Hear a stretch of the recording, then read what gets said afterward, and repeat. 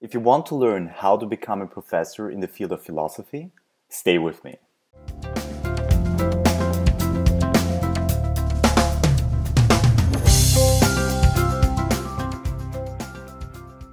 Hi, and welcome to howtobecomeaprofessor.com, the web show to learn from proven professors and experts. I'm your host Stefan, and today you will learn how Professor Joshua Cohen, professor at Stanford, would plan his career in the field of philosophy today. Professor Joshua Cohen is Martha Sutton Weeks Professor of Ethics in Society and Professor of Political Science, Philosophy and Law at Stanford University. Professor Cohen is also program leader for the program on global justice at the Freeman Spockley Institute for International Studies, where he is a principal investigator in the program on liberation technology. Professor Joshua Cohen was previously a professor of political science and philosophy at MIT. He was educated at Yale University and Harvard University, where he earned his PhD under the direction of John Rawls. He has been elected fellow in 8 honorary societies and has more than 10 teaching awards for his work, and was the summa cum laude of the Pi Beta Kappa, an American academic honor society.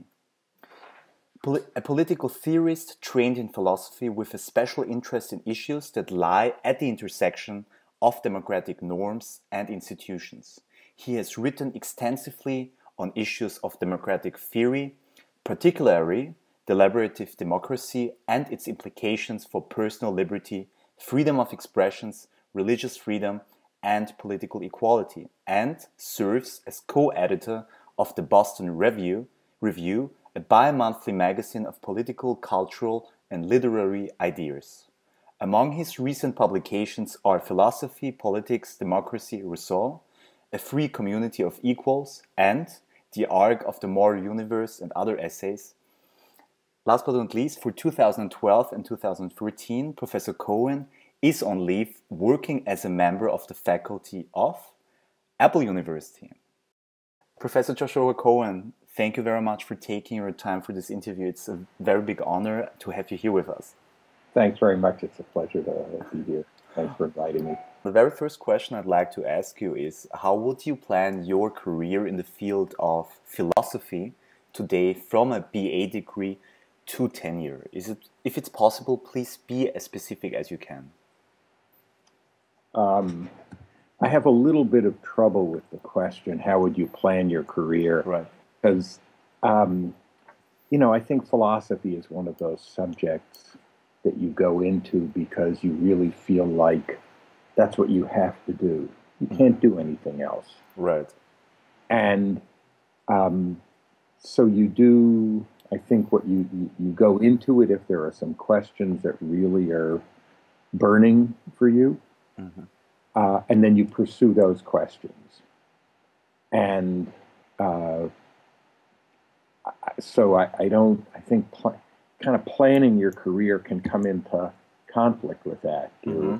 Or you're worried about, how the work is going to be received and how you're going to,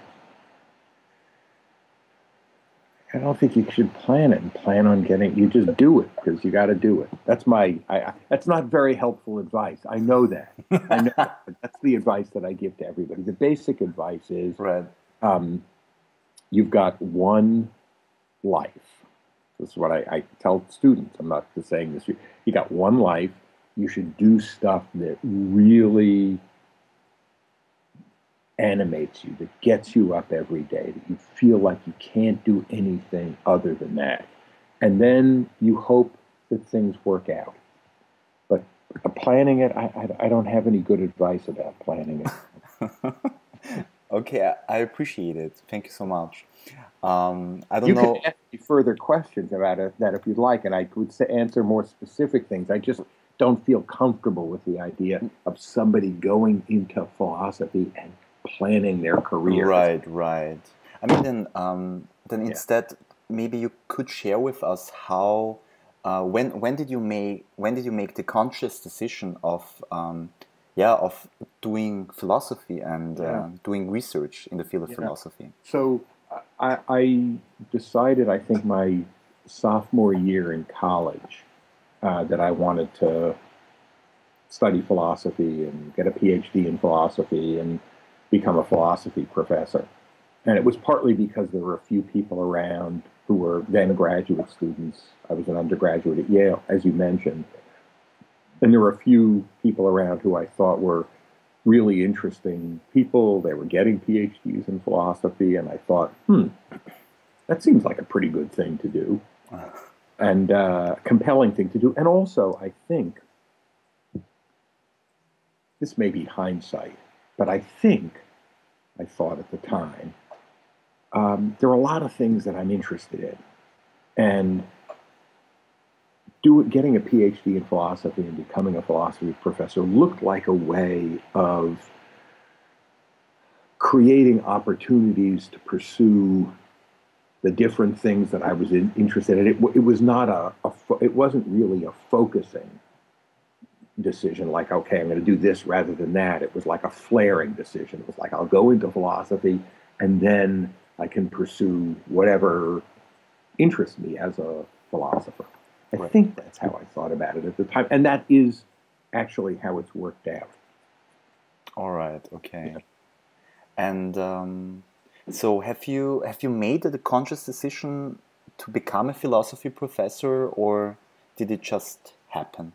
No, I as I said, I think in my sophomore year in college. Right, okay. I thought, that's what I want to do. And I never, as far as I remember, again, I'm talking about, 40 years ago. But as far as I remember, once I made that decision, I didn't look back. I didn't think, well, maybe I should, that's what I was going to do. Okay. But to your earlier question about planning, okay, I didn't think, okay, well, now if I'm going to become a philosophy professor and what do I need to do to get into the best graduate school? Or, I just thought, okay, I'm going to become a philosophy professor. Now I'm going to take a bunch of philosophy courses and learn more about philosophy and, do it as well as I can. And, so as I said, 40 years distance, I may be misremembering.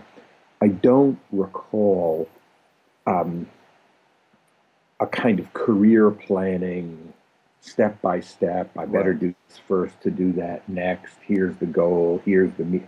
I didn't think about it that way. I've always done what interests me. Right. Okay, that's perfect. This answer is good enough. Good, thank you. Yeah. I'm a little bit scared to ask you the second question, but I'm doing it anyway. What are, in your opinion, the most relevant journals to submit your original work to, and which are the most relevant conferences to attend in the field of philosophy? So, I can see why you're worried about asking the question. I'll try to answer it without deepening your concern. So, first of all, I should mention two background facts. Number one, I work in political philosophy, and I've never published anything in philosophy outside of political philosophy. So my knowledge is principally about philosophy, political philosophy journals. Secondly, from the beginning, you mentioned before that I taught at MIT. So my appointment at MIT was half in political science. And in fact, I was chair of the political science department at MIT for 8 years. And it's also half in political science at Stanford. So I've always had, one foot and one academic foot outside of philosophy. Right. So that, if you put those things together, I have limited expertise to answer your question. That said, in political philosophy, I think it's still true that the most important journal the one where you want to get your work published is Philosophy and Public Affairs.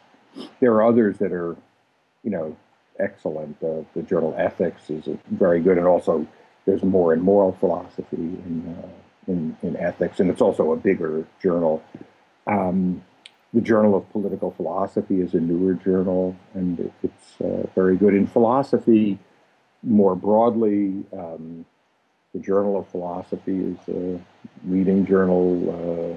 The Philosophical Review, also a leading journal. And then it depends on, I think things branch out in terms of, what your specialization is, and what your style of writing philosophy is. It may vary depending on whether you're writing in philosophy of mind or in philosophy of language, and it may also vary depending on whether you have writing about the history of philosophy. So things differ a lot. But I think in political philosophy, I feel more confident about my judgments, and in philosophy broadly, journal of philosophy, Journal Review, I think are still remain leading journals.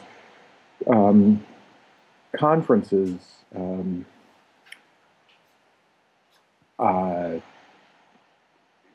The Eastern Division meeting of the American Philosophical Association is the major discipline-wide meeting in philosophy, and if you want to hear new stuff in a variety of fields and meet people, I think that remains the place to go. But I should say, you're not going to be surprised by this, but I don't like to go to conferences that much. Okay. And I should also say, just on the issue about journal publication, I mentioned Philosophy and Public Affairs. I was actually an associate editor there for about a dozen years, and I also have published a number of my main papers in Philosophy and Public Affairs. So there may be something very self-serving about my saying that that's the leading journal. But I think that's a more objective answer, but truth in advertising. Alrighty, okay. Thank you so much. You were quite specific and actionable on that question. Thank you so much for that. Good. Yeah, we've reached. You mean unlike the first question where I just no, that's not what I meant. But the answer to the first question was rather inspirational, I would say. So also very valuable. Yeah, we've reached the third and final question, which is, and I guess I know the answer to this question already. How have you been able to maintain such a high level of motivation and discipline throughout your entire career? And I'm especially interested in the question, how can young scholars avoid the feeling of overwhelm or the feeling not being smart enough along the way, or overcoming that feeling?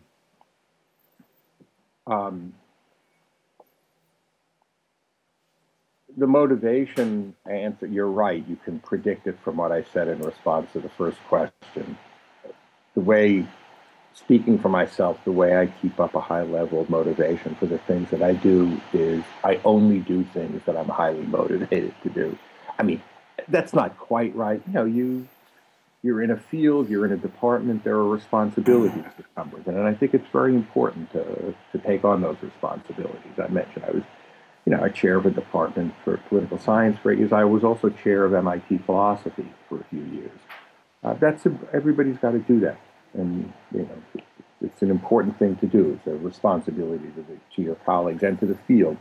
But in terms of the writing and the work, I just think, to say again what I said before, you got one shot. Mm-hmm. You do what you love, right? And if you don't love what you're doing, don't change what you love, change what you're doing. And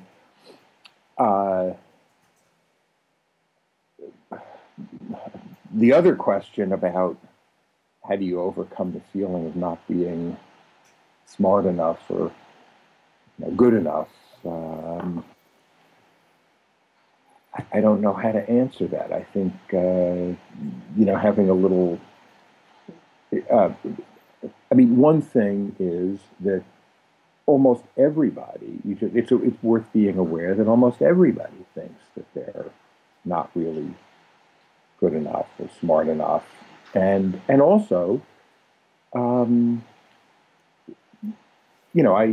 as you mentioned before, I had the, great privilege, pleasure, fantastic to work with John Rawls and get to know him very well. He became a friend, as like my teacher. And um, I, I never, I don't think, maybe this is 2020 hindsight also, but I never thought I'm going to do what John Rawls did.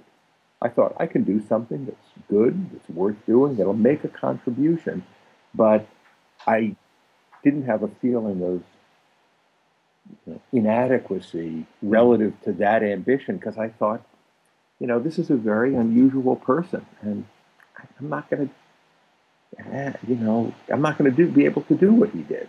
Right. So, and I didn't feel bad about that. I thought I could. There were lots of ways to make a contribution that were not at the level of role. So, in some ways, working with somebody who was at that level of extraordinary distinction and depth and originality, and also a fantastically modest person, but somebody who I thought, I'm not going to do that. When I was started teaching at MIT, I was colleague with Noam Chomsky. You talk to Chomsky, you think, oh, I see, he's different from me. Like he's, a genius. I'm not. So knowing a couple of people like that, it makes you think, okay, I can do something. I can make a contribution. But they're at a level that there's something that they've got going that I'm not going to be able to do. So it's a matter of, so the answer I guess I'm giving is that the way to avoid having that feeling is, to love what you're doing and then orient yourself in terms of sort of a fair appraisal of your own abilities. I mean, I also am probably pretty arrogant, so maybe that helps me too. All right, Professor Cohen, thank you so much. I'm trying to wrap this very philosophical interview. So the first main lesson I can draw from this interview is that it's really important to do what you love. And we only have one shot in life, and don't waste your life doing something that you don't love, right? In the words of Steve Jobs. Exactly. And in the second part, you got very specific, and you recommended the most relevant journals and conferences for the broad field of philosophy, and also for this specific subfield, political philosophy.